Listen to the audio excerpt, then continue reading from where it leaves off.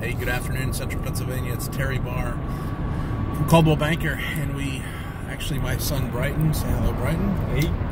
We decided to go down into Harrisburg today prior to the storm and give out some things, and gave out a few hamburgers and some clothing and some other things.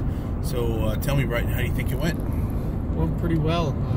Really gives you some perspective on life, and there's a lot of people in need of some things, food, clothes. So it just gives you some really good perspective, and especially in a time like this when we're about to get a lot of snow. So it's, happy we did it. Glad we got out there and helped some people out there today. Whitney, we met a girl named Whitney. That was pretty cool. Oh yeah. Yeah. Tell us about Whitney.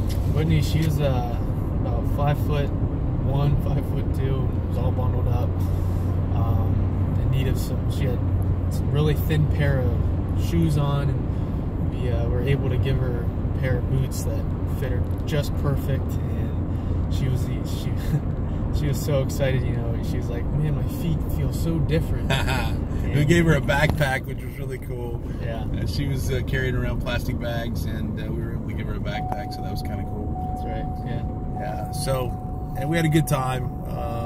This time of year, when it's really cold out, obviously, it can be kind of brutal. So, it was nice to go out and meet some needs. But then, understand that we're back in our warm car and headed for a warm house, and they are going to be out in the elements today. So, if you think about it, pray for them. And I want to thank everyone that has spent time putting things together. Taryn put all those things. We were able to give out a few of those packages of essentials.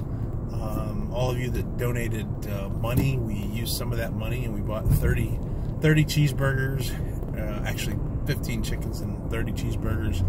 So that was fun. We got to went down by the train station where there's some folks that were trying to stay warm, and that's where we met Whitney. But yeah, it was a great experience. Brighton's first time out, and I think he had a good time. Met some nice people.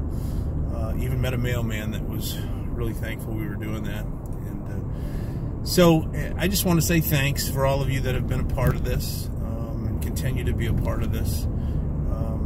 It's an everyday need, and we're excited to be the front end of this thing, and try to bring a little bit of God's love to those out there that are struggling on a daily basis. So,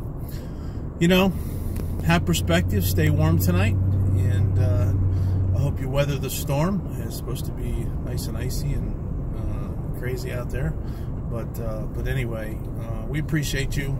Thanks a bunch. Thanks, guys. And we'll talk to you soon. God bless.